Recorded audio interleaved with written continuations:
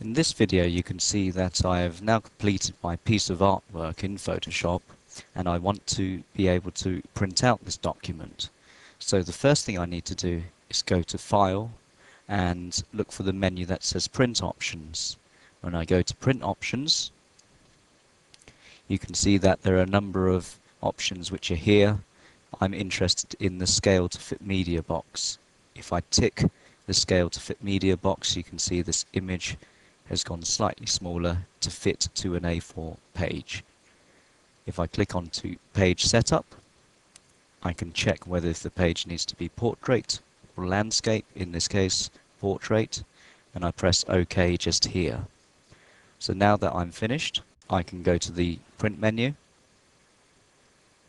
and I can select the printer through setup if I need to find a different one, and find that there's a range of printers just here.